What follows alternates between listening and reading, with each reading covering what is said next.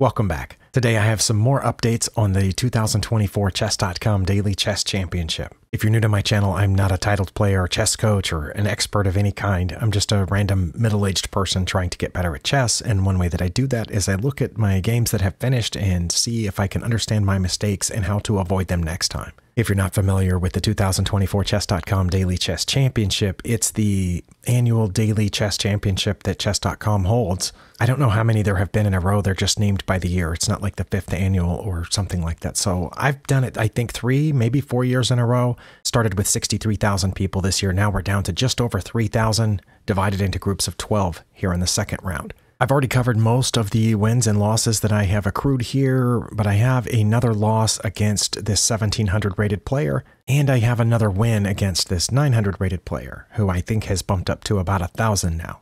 Honestly, I have no idea how someone rated 900 made it into the second round at all, because it was tough for me to make it into the second round. But anyway, let's look at the loss first and then the win. Well, according to the game review, my opponent didn't make any inaccuracies, mistakes, misses, or blunders, and I had 2 mistakes and they were right there. Historically, 100% of the time, I've never learned anything from a game where the graph looks like that and the game review lists that amount of mistakes for my opponent. There might be an exception, but I don't remember it. But just to be diligent, I'm going to go to the point of that mistake and see if I understand what I should have played instead. On the analysis tab, I'm going to turn off the lines.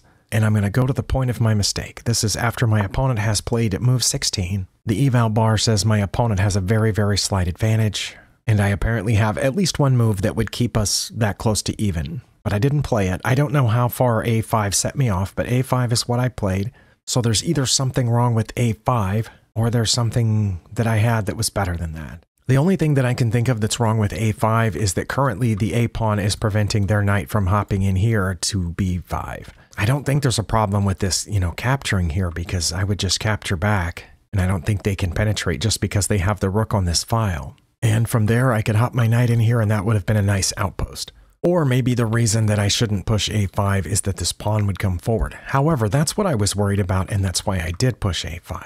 I thought, if they push forward right now, my pawn's the only thing defending that square. They have a knight and a rook both defending b5. So the fact that my pawn's there wouldn't help. They would just take it, I don't know with which one, and then they would have a piece in here. And they could pretty quickly lock it in place by playing a4. So, well, yes, I have looked around. I don't see anything that looks that much better for me, so I'm going to turn the lines on. Okay, there were several moves. Knight to h7, rook f to d8.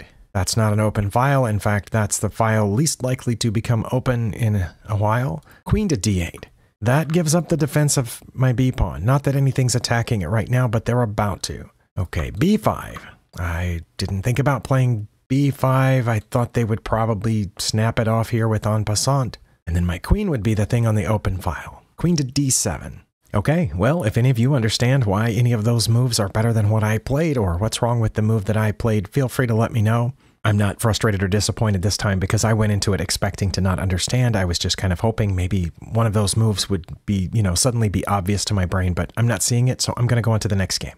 Oh goodness, in this one it says my opponent and I both played with tons of mistakes. We each had 5 misses. I had a blunder. My opponent had 2 blunders. I had 2 mistakes and they had a mistake, and we both had 7 inaccuracies. I'm guessing one of my blunders was right here, where after a long time of having the advantage, I gave them the advantage for 2 turns and they didn't know it. And we went back to drawn, and then they gave me an advantage and I didn't realize it. And then they gave me the advantage again. That's news to me. I thought we were either drawn this whole time, right through that stretch, or I had a slight advantage. All right, this one's going to be fun then, because I had a couple of great moves early on, and I didn't make any mistakes until move 21. So I'm proud of that. And I'm going to guess that my misses here were in complex positions. Let's make as quick a work of this as we can. Switch to the analysis tab, turn off the lines. We're going to go to, well, I was wrong. On the review tab, when I scrolled down here, it said I had no mistakes or anything until move 21. But when I clicked the analysis tab, I had a miss on move 10 and a miss on move 11. All right. I don't know why the review tab sometimes doesn't show misses or inaccuracies, but on the analysis tab, it shows all of them. I have no idea. It gave me a false impression that I had gone a lot further without a mistake. Okay. Well, so after move 9, then my opponent, we're about even, and my opponent blundered, and I had a significant advantage. I did turn off the lines, right? Okay. What did I play? I played d4. No, that's not d4. That's e4. I played d4. and that was a miss. So I had something better than that. Oh, okay. Was it this free pawn?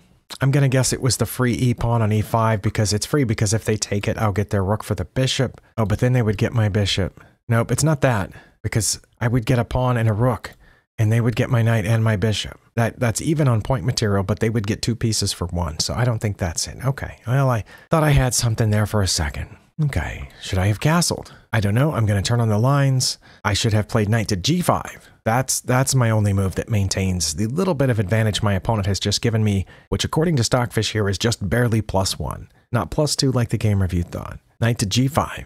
And it says that then they would put this bishop out here, and then I would play e4. Well, I probably would have if they put their bishop right there. Why wouldn't they slide it back? And what is this knight doing out here now? Is it just waiting to get attacked with a pawn? Yeah, I don't believe this line at all. It says when I play this, they're going to slide the bishop up here so I can attack it with the pawn, and then it's going to go back to where it was, and I'm going to take it. I'm pretty sure that my opponent would not do that, because that gives me a chance to get another pawn up here and mess up their pawn structure. If they wanted me to mess up their pawn structure, they would just leave it there and play something else. That doesn't make any sense. I'm just going to guess it's going to say bishop to d7 after I play this. No, it definitely says they need to go to bishop to d5. Okay. I have no idea why that's the case, and then I would play e4, and then they would put the bishop back over here so I could take it and mess up their pawn structure. And I would do that, and I would mess up their pawn structure, and then I could play d4 or castle. My question is, what if they didn't do all that mess where they let me get an extra pawn out? What if they just dropped back now? Why is that bad?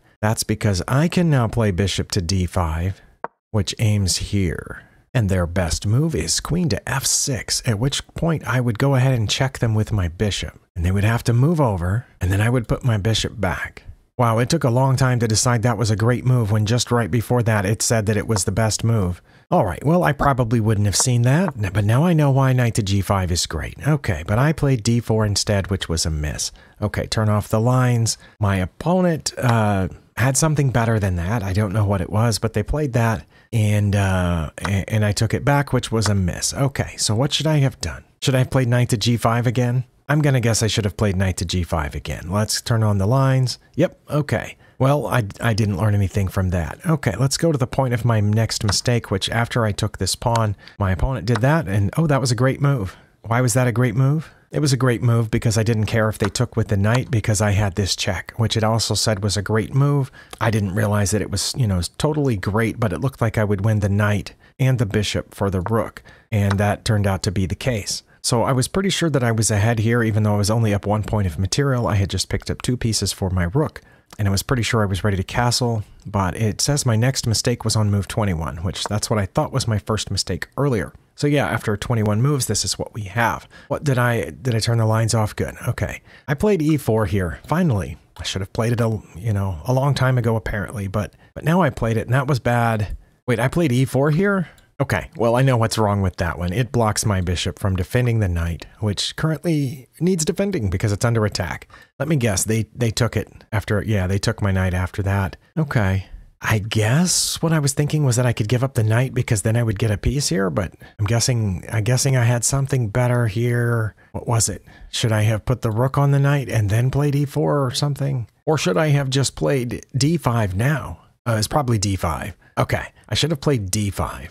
I understand that because it would have been protected by the bishop. It would have attacked their bishop, I assume. Oh no, now it's changed its mind while I was talking. Queen to a3 is my best move. Well, never mind. I thought if I played this, then they would drop it back. That's not what it says. It says they would come over here to g4, and then I would play queen to a3. Okay, I don't know why I need to play queen to a3, but I do understand why e4 was bad. I understand that. Okay, so they took my knight here, which was their best move, and then I played d5, which I thought, hey, that's a pawn fork. I'm going to get one of those pieces back for having just lost that knight. What they were supposed to do was take this pawn and let me have the bishop, but instead they took the pawn, which wasn't that good for them, and of course I take back. All right. I assume they need to take that pawn over there. They did. All right, where's my next mistake? It was here. But what I played was I took that, so I should have done something different.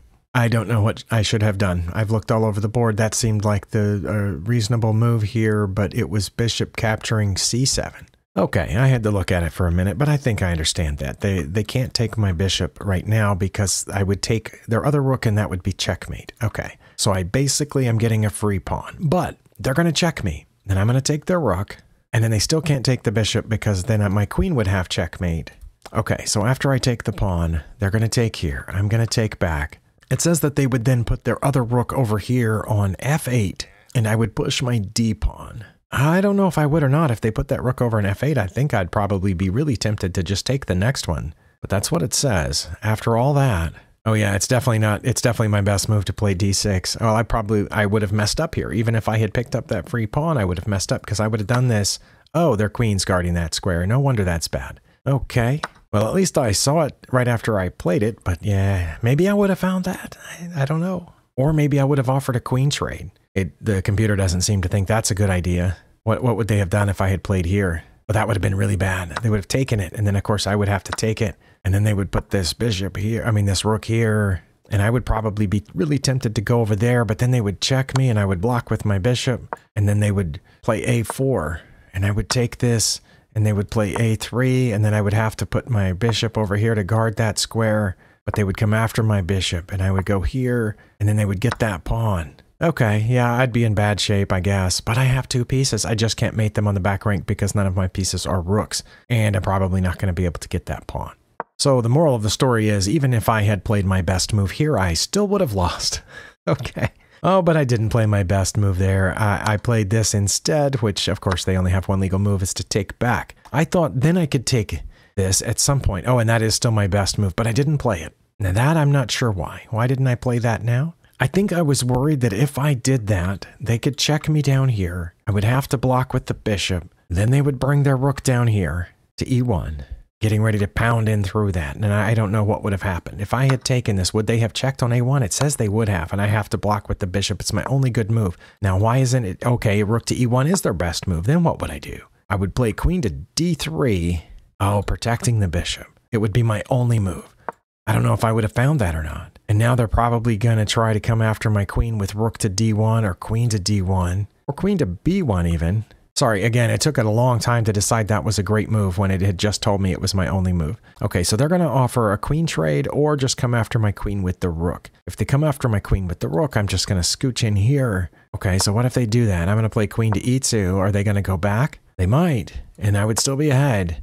Oh, because now I can play queen to b5. Okay, are they going to come after it again? Well, why would they not? It says they wouldn't. Oh, they can't now because then I would have mate. So now they would threaten me with the queen, and I would just take it. Okay, so anyway, after that and this, I'm still supposed to take this pawn, but again, I was worried about, I didn't think I could survive their stuff coming through here on the side, so I played this, which wasn't great. But my opponent responded with the blunder of their own. How was that a blunder? See, I thought they were kind of doing the same thing, making sure they didn't get back ranked. It's because I can take that pawn now. Now why didn't I take it? I'm not sure why I didn't take it this time, but I instead just moved my queen over to help guard that spot. It was my second best move, but it was counted as a miss. My opponent played their best move. Now I'm supposed to take this pawn.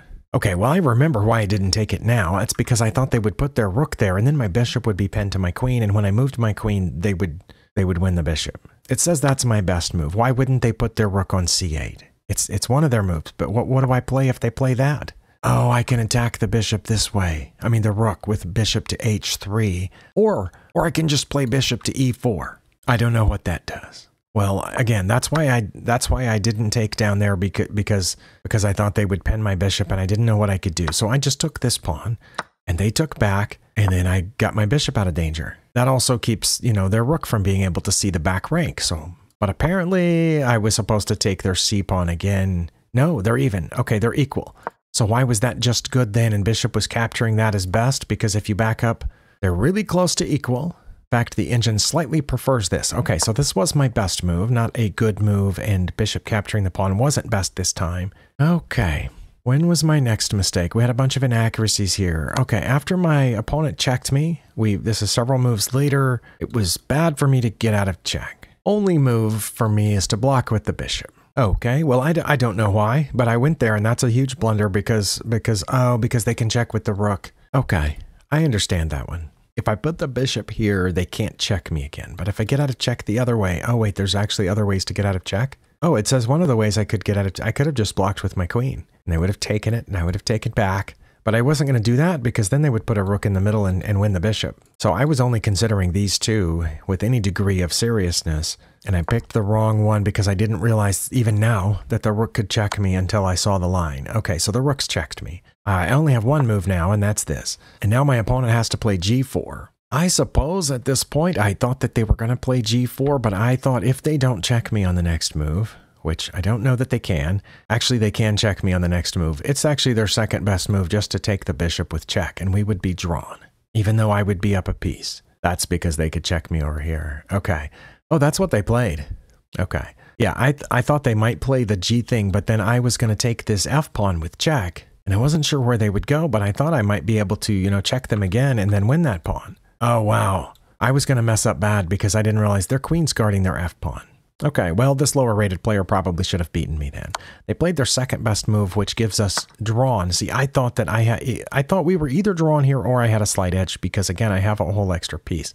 They're supposed to check me here, and I'm supposed to get away. I only have one legal move, so I did that one. And their best move, the only one that keeps us drawn, is checking here on e4. Now I have a bunch of moves that keep us drawn. I can play king to h3, king to h5 is also drawn. I thought if I went to king to h5, yeah, I was worried about a repetition because they can keep checking me on h1 or h7. h1, h7. It says I could also play f4 to block the check.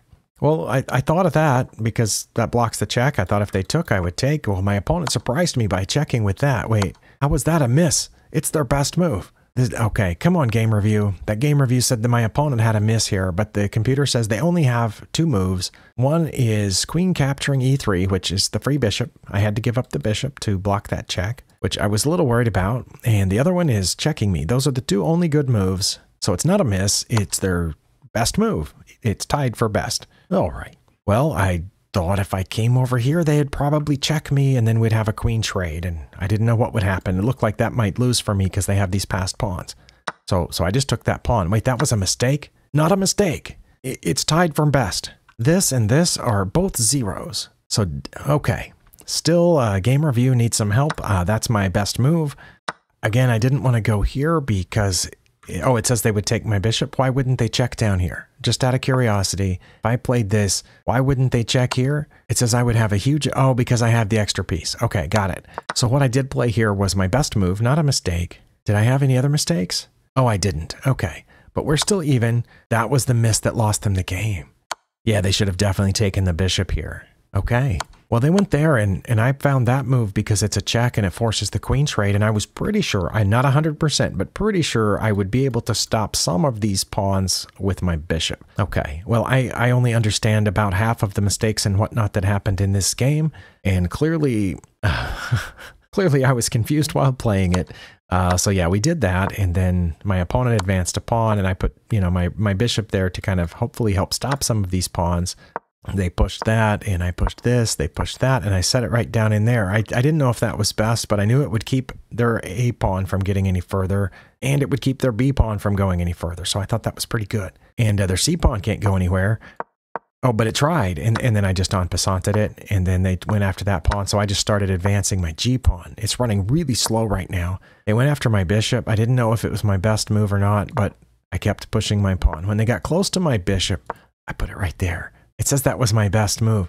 I thought it was because now their king can't come around this pawn, and their king's in the way of advancing their other pawn. It says their best move is to play king to b4 or king to b5, and then I'm not going to promote. Why? What? If they play king to b5, of course I'm going to promote. It says my best move is king to d5. No, what?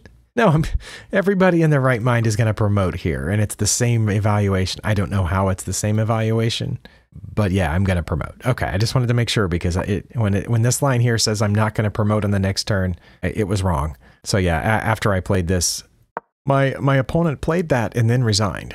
All right, well, this video wasn't entirely unproductive, but it was a little confusing, especially in the places where the game review said I made a mistake or my opponent made a miss when we played our best moves. And of course, in a few cases where it said what I should have played and I have no idea why. That's just the way it goes sometimes. But my daily rating has improved. It's now at 1342. It's gone up a little bit since I started this round of the tournament. The games that I'm winning are netting me more points than the games I'm losing, I guess. The couple of people I've lost to are rated, 1,800, 1,700. This person was only rated 1006 when I played them, but I got 2 points for it somehow, so. Thank you for watching. If you understand any of the mistakes that I didn't, feel free to let me know in the comments. I will appreciate it. And I'll see you next time.